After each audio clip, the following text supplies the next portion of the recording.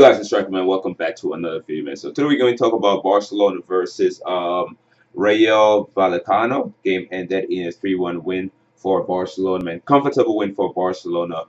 They did went down a goal in the 24th minute with Thomas scoring an opening goal for Rauo Vallesanno, and Barcelona just pretty much came back and were able to score equalizer in the first half with Messi. Great free kick in the 35-36 minute, and Pique and Mark inside the box, man, jumped up and was headed home and scored the equalizer. Barcelona looked good after that, man. A lot of chances created. I think it was kind of wasteful with a lot of them. But in the second half, they were able to bounce back. I believe in the 51st minute or 61st, one of those time, man. It was Messi getting a penalty with Samida, man. I gotta say, man, I was very impressed by Samida in this game. Probably could have got like 2 penalty, but it was crazy on the wing. Doing some very good, going forward a lot, beating his man 1v1, shutting down Garcia, putting up a great game against Moreno. He looked very good on the wing, man. So Samida, man, I think he had a good game. He started growing on me again, man, because I was like questioning his ability and his skill set. Like for the past few games, I don't think he deserved to be in the Barcelona starting lineup, man. But he played very well this game, man. So I got to give him that.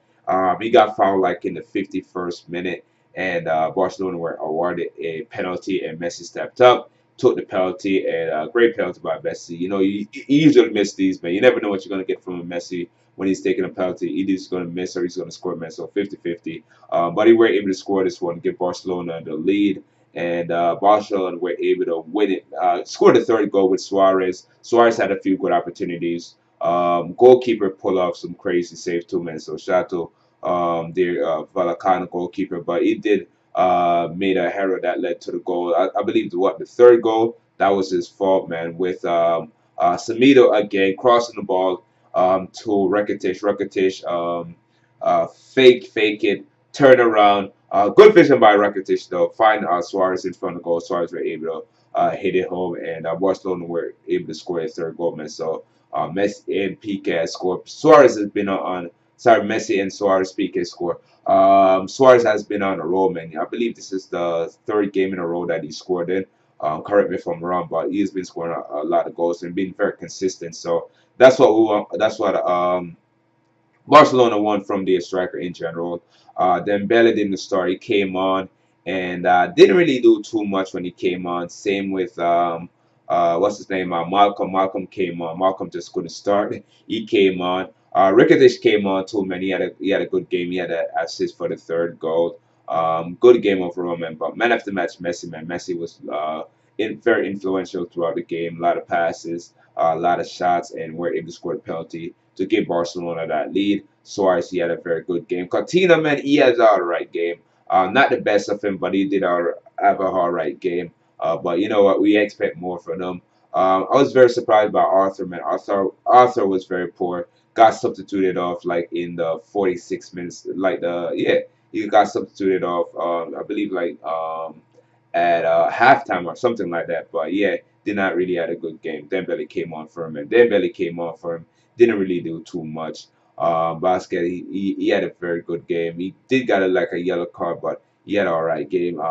Vidal, very good game by him. Great tackle, great passes. Defensively, Barcelona was solid. Samida, man, was very impressive.